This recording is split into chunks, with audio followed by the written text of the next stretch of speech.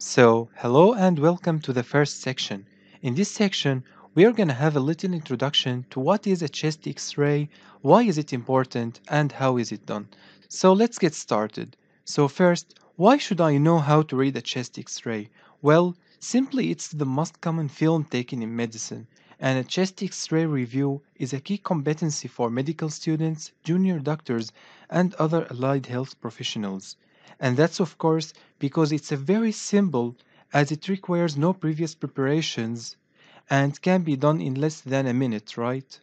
It also costs less than most of the other radiological investigations, but at the same time, it's quite sensitive and has an excellent resolution due to the presence of air in the lungs. Now, before discussing image quality, let me remind you that when you're looking to a patient CXR, then the patient right side is the left side of the image we're looking at, and vice versa, as if you're looking to a patient standing in front of you. Anyway, always check the right or left markings as these are for right in this patient, and don't assume that always the heart is on the left. Some abnormalities might push or pull the heart with the mediastinum to the right, so that radiographers always safeguard against this by marking the film right or left. Now, after confirming details of the CXR, briefly assess the quality of the image using the mnemonic RIPE for rotation, inspiration, projection, and exposure. And we'll start with rotation. Actually, identifying of patient's rotation is really important as it may result in the normal thoracic anatomy becoming distorted.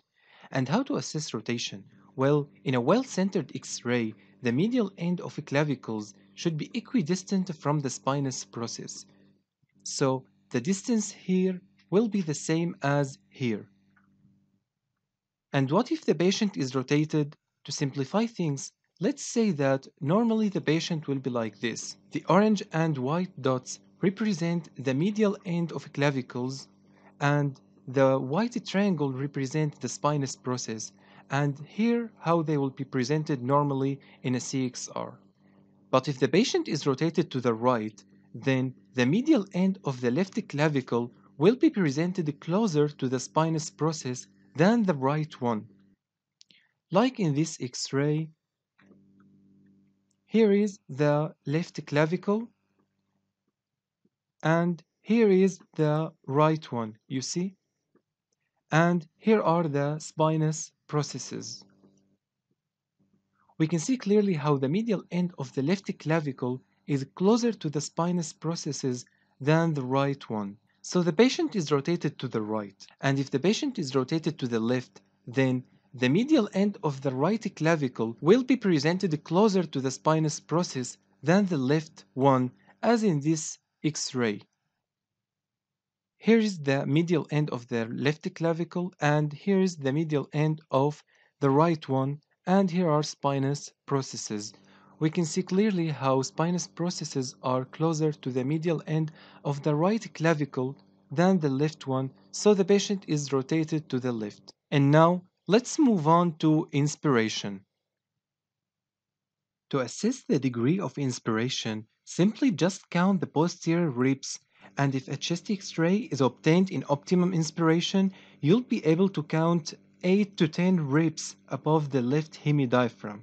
And by the way, the ribs that are seen the best are the posterior ribs. So let's take this normal X-ray as an example. Here's the first rib, okay? Here's the second one, here's the third one, and so on 4, 5, 6, 7, 8, 9, and 10.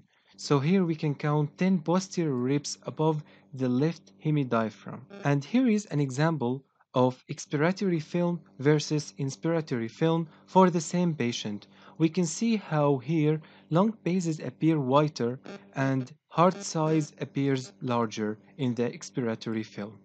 Now, after rotation and inspiration, let's move on to projection. To do a CXR, there are different views or projections of the chest that can be obtained by changing the relative orientation of the body and the direction of the X-ray beam.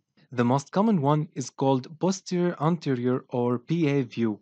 where the X-ray source is positioned so that the X-ray beam enters through the posterior or back aspect of the chest and exits out of the anterior or frontal aspect, where the beam is detected by a detector represented by this white line. As in this picture, we can see that the patient is standing and facing a flat surface which contains an X-ray detector, and a radiation source is positioned behind the patient at a standard distance, about 1.8 meters or 6 feet, and the X-ray beam is fired toward the patient. So this is the posterior anterior or PA view. Another view is called anteroposterior or AB view, in which the positions of the X-ray source and detector are reversed. And here you'll ask yourself, so what? What's the difference? Well, let me tell you that the difference is great, and I'll tell you why. It's all about the heart and mediastinum. Now, first, remember that the heart is closer to the anterior chest wall than the posterior one, okay? So, when the X-ray beam passes through the patient from back to front onto the film, as in PA film, the heart and mediastinum are thus closest to the film and therefore not magnified. Compare it with when the X-ray is taken in an AP position, such as when the patient is unwell in bed, the heart and mediastinum are distant from the cassette and are therefore subject to X-ray magnification. As a result, it's very difficult to make an accurate assessment of the cardiomediastinal contour on an AP film. And here's an example. The cardiomediastinal contour is significantly magnified on this AP film, and here's the PA film for the same patient, and we can see that the mediastinum appears normal. Now, there are other views of the X-ray beside PA and AB views, like the lateral view, in which the patient stands with both arms raised and the left side of the chest pressed against a flat surface. And the result will be like this. Don't worry now about how to read this image. We'll come to this in details in the next lectures. And the fourth view of a chest X-ray is called lateral decubitus, which is taken while the patient is lying down typically on his or her side. Now, it's not usually used, but it's been useful for differentiating pleural effusions from consolidation due to other reasons like pneumonia. Like this case here, we can see that there is increased density in the left costophrenic angle compared with the right one. And by the way, what is costophrenic angle?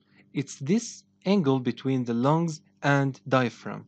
Now, is this increased density due to fluid accumulation, i.e. pleural effusion? Is the fluid mobile or not? Here, a lateral decubitus view can be helpful, which shows pleural fluid freely layering against the now gravity-dependent lateral chest wall. And the fifth view we'll talk about is called lordotic view. But to understand why we need this view, take a look at a usual PA view. You can see that apices of the lung aren't fully clear because of the clavicles or collar bones, which are this bone in red right here. To overcome this problem, when the anatomy of interest is the lung apices, to pick up abnormalities such as Banco's tumor, we ask the patient to stand with feet approximately 30 cm away from the image receptor, with back arched until upper back, shoulders, and head are against the image receptor. And the result, as we can see, that clavicles are projected superiorly clear of the lung fields, and now we can assess the apices clearly. And now, the final type of views we'll talk about are the oblique views, which are useful for visualization of the ribs. The idea behind this technique is to assess the middle part of the rib between the posterior and anterior part, this part right here, as fractures in this part can be missed in a regular CX or even with optimized projections. Thus, there are four types of oblique views we can do based on the ribs we want to focus on. So, there are left anterior oblique, right anterior oblique, left posterior oblique, and right posterior oblique. Just place the ribs you want closer to the receptor, and the result will be like this. You can almost see the whole rib here. Now, we move on to the final technical factor, which is exposure or penetration. Penetration refers to the amount of X-ray that are passing through the area that's being evaluated, and penetration can differ based on the patient's body type. So, if a film is overpenetrated like here, that means everything will appear very dark, and that's mimic abnormalities such as pneumothorax. And if a film is underpenetrated, then everything will look whiter, and that can make it very difficult to actually see what's going on in the lungs. And this is what a CXR with optimal exposure would be, in which you can see the left hemidiaphragm is visible to the spine and vertebrae are visible behind the heart, while here you can't. You can also see pulmonary vessels, while in overexposed image you can't. So this is how to assess the CXR quality. Let's sum up what we've said. First, is the patient rotated? Do medial ends of clavicles appear equidistant from the spinous process? Then for inspiration, can you count 8 to 10 ribs above the left hemidiaphragm? Then for projection, is the image BA, which is the most common one, or AP, lateral, lordotic, or oblique? And finally, for the exposure, is the left hemidiaphragm visible to the spine and vertebrae are visible behind the heart? In the next lecture, we'll have a quick anatomical review of which organs we'll see in a CXR.